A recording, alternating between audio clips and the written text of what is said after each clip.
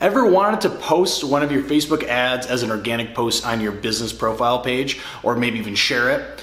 Hi, I'm Tomer Nesher. I'm the co-founder of the Digital Reach platform, and today I'm going to walk you through step-by-step on exactly how to post an ad from your Facebook Ads Manager account to your Facebook business page. And we're going to start right now.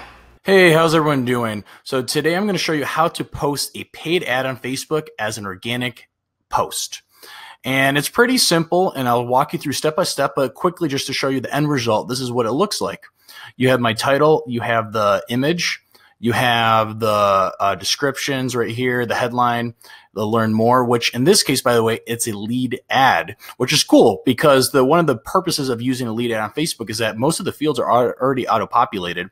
And when you complete it, that's it. So that's one of the advantages of doing this. And you can see I pinned it so it doesn't get lost. And you click over here, learn more. I already filled it out over here, but if you go back, you have all the auto-populated fields. I'm just not going to go back because there's all my contact information. But yeah, afterwards, you fill those out, click continue, then submit, and that's it. That's all you need to do. And there you go. So let's walk you through exactly how to do this step by step. So first, you need to go to your Ads Manager account, so your Facebook Ads Manager. You can go through your Business Manager account to get here. And you can see already on my campaigns, I already have a few, but that's partially one for an example, but two to actually do exactly what we're talking about, which is how to post a paid ad as an organic ad. And I can walk you through the steps. I already have it, so I'm going to do create. So what you're going to do is create a new campaign. So you're going to load a campaign right here. Let's enter. It could be quick. It doesn't have to be anything fast. So I'll just call it test campaign for YouTube. Oh, sorry, I spelled campaign wrong.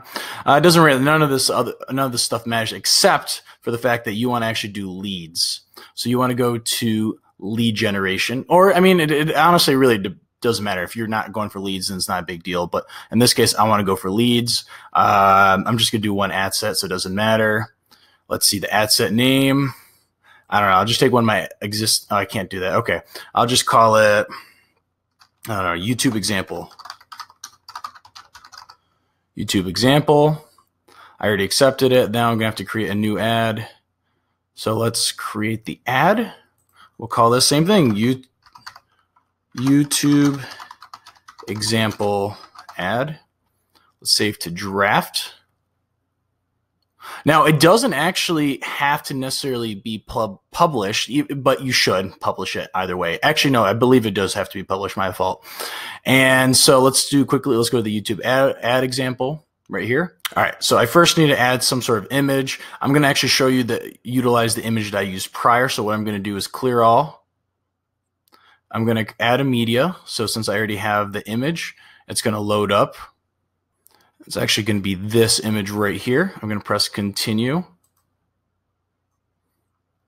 Perfect. I'm actually going to choose the ad previews because it's going to slow down my computer, but I already know exactly. It's really not important right now because now all I need is to put the primary text.